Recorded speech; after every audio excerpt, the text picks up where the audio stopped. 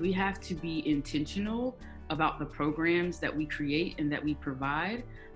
In Charlotte, for a while we lived in the 28208 zip code. And if you're familiar with the area, it's still one of the most impacted zip codes by the digital divide, right? And there's also research that shows if you were born and or lived in that area, you're born into poverty and that you won't get out, right?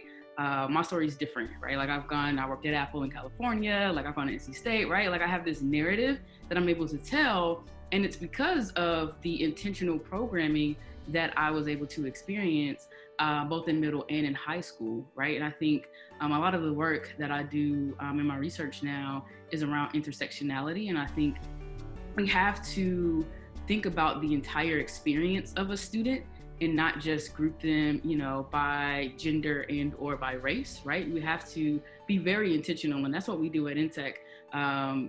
We're not exclusive in our programming, but we're very intentional with recruiting and getting Black and Latina girls and our staff and our speakers, right? Because now they're able to see, right, that representation is very important. But even when we think about now, right, a lot of students are at home. Charlotte, for instance, they're raising $3 million to get Wi-Fi hotspots. And because there's a shortage, students can't get online. They can't get on their Zoom for school. And I think that's an issue that should be escalated at the state level. And students should be able to have these.